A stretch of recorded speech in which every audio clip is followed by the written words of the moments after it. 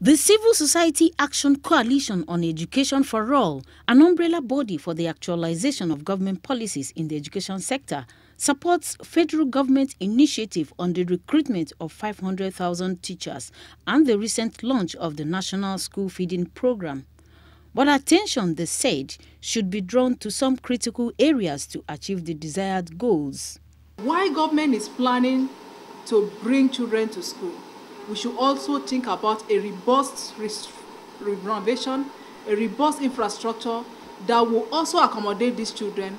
After they come, it shouldn't be just one-off thing, they eat and go back. Let them remain in the school. Let them complete their education. Let them transit to the next level of education. Although the policies are federal government initiative, the coalition is advocating adequate sensitization that will involve different levels of management.